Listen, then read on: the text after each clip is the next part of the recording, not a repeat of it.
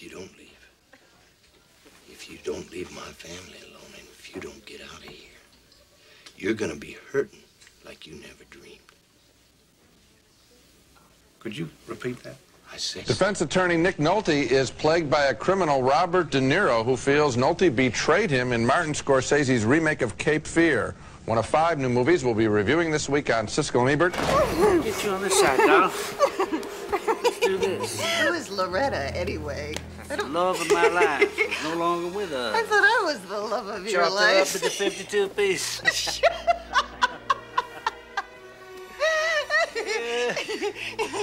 You heard you like this, huh, my guy? No. Heard you like this? I told you, we never did it. You heard you like this? How's that feel? Scandal. He's a rough one. How's this feel? Oh, my God.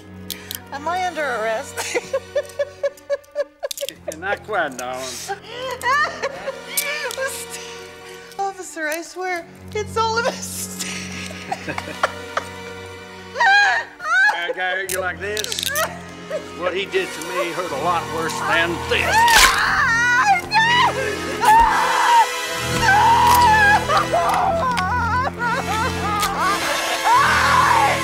I got you now, bitch!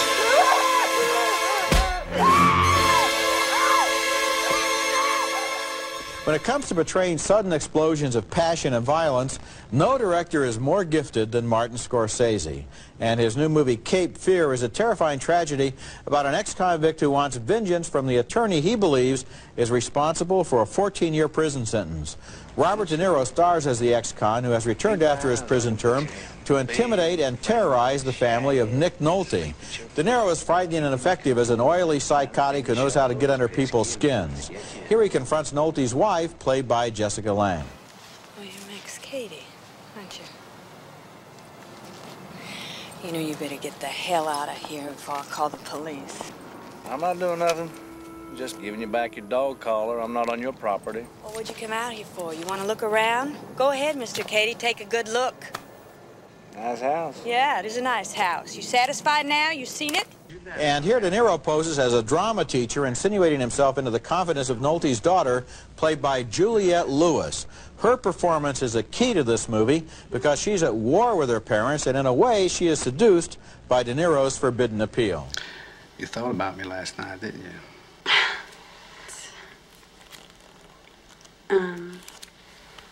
Yes, I did. Do you mind if I put my arm around you? No one is at peace in this family where mother, father, and daughter are all alienated from one another. Even when Nolte tries to be a good father, he's carried away by his anger. What are you laughing about? Why are you smiling? I'm asking you a question. Did he touch you? Then wipe that smile off your face. I'm asking you, did he touch you? Cape Fear is based on a 1962 thriller starring Robert Mitchum as the ex-con, and he appears in this one as a cop who advises Nolte to take the law into his own hands. But Scorsese has turned up the heat under that original story. He's also made it very difficult for us to identify with any of the characters. Everyone in this movie is flawed or dishonest in one way or another, including the Nick Nolte character, and the message seems to be that evil corrupts everyone who comes into contact with it. The scariest element of the film for me is De Niro's perverse charm as he persecutes this family. He is sadistic, he is evil, but like a wounded animal that cannot help its violent nature, he kind of gets under our skin. And it's also frightening the way the daughter seems seduced by the darkest and most satanic elements in her environment. She has a smile that's the most disturbing thing in the film. I thought the movie's final violent struggle went on too long and that De Niro's character talked too much when he should have been crazed with pain, but I think Cape Fear is a strong film, an unremitting portrait of evil in a world where good is not an option for anybody. Yeah, the weakness of the picture, I thought, was the ending, which did go on, and there were some jokes when it talks about 2 lawyers going at it and all that. I think that, that he's doing a little bit of David Lynch's kind of material, but he does it with such big stars that it doesn't play as right, it doesn't play as jokey. But for me, the picture was more about the classic Scorsese theme of a man who's a sinner trying to redeem himself, washing, as we see in the movie, washing literally the blood off of his hands. The sin, of course, of infidelity in the marriage, the sin of all kinds of mixed feelings about his wife and his daughter, and then, of course, the sinning professionally by not doing everything he should have done as a lawyer to protect this client. And for me, that was the most frightening character. Nick Nolte, a very restrained, average man kind of performance, average man kind of guy. And can he get out of this mess? And Nolte is very good in this film. Yes, he is. In fact, the acting throughout the film. He doesn't go over the top. No, he stays tight. But you're quite right that this is a Scorsese film because, of course, the traditional treatment of this story would have been Nolte as the good guy trying to protect his family, and the family bands together behind him, and here's this crackpot outside. But in this film, the evil is inside everyone, and they're all trapped in the same kind of hell. Oh, Max.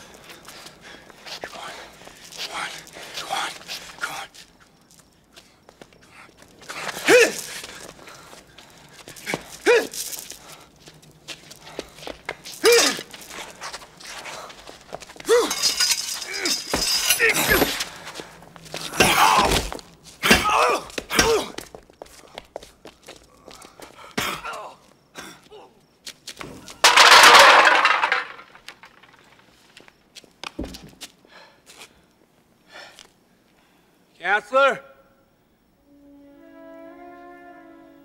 Counselor? Is that you? Counselor? Come out, wherever you are.